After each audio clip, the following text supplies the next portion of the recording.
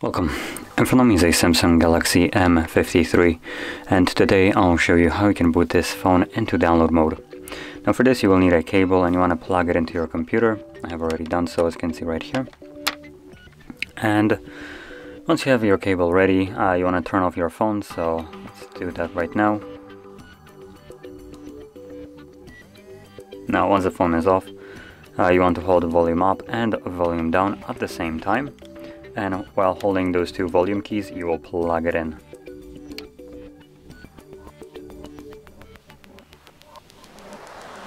And this will then show up with this warning message, so it's letting us know that customer OS can use a critical problem, whatever. It tells us also to press volume up to continue. And there we go, we are now in the download mode. So that is how you'd boot into it.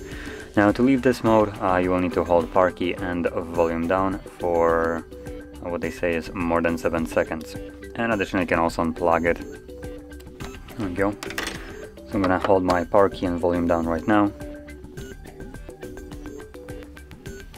I'm gonna hold it as long as it takes for the screen to turn off. Once it does, you can then let go of those keys, and I believe the device will boot up on its own. There we go.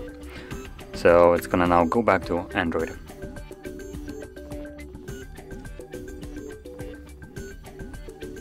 And as you can see, there we are. So if you found this video helpful, don't forget to hit like, subscribe, and thanks for watching.